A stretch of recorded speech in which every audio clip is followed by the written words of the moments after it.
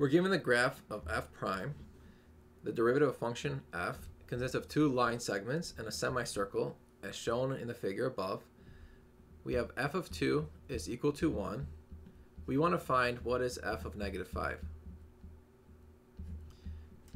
So keep in mind this is f prime.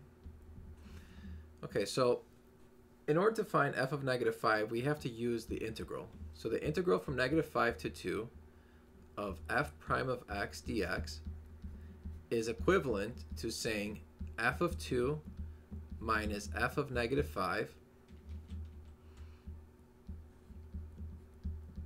in accordance to the fundamental theorem of calculus. Okay. Now, what is the integral from negative 5 to 2 of f prime of x? Well, that's just going to be the area from negative 5 all the way up to 2.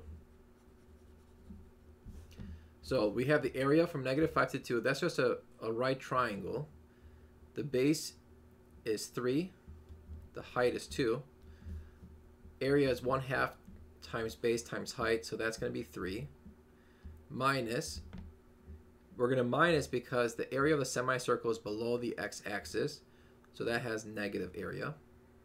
This is a semicircle. We know the area of a circle is pi r squared, so a semicircle is going to be half of that. So it's 1/2 pi, and then the radius is 2.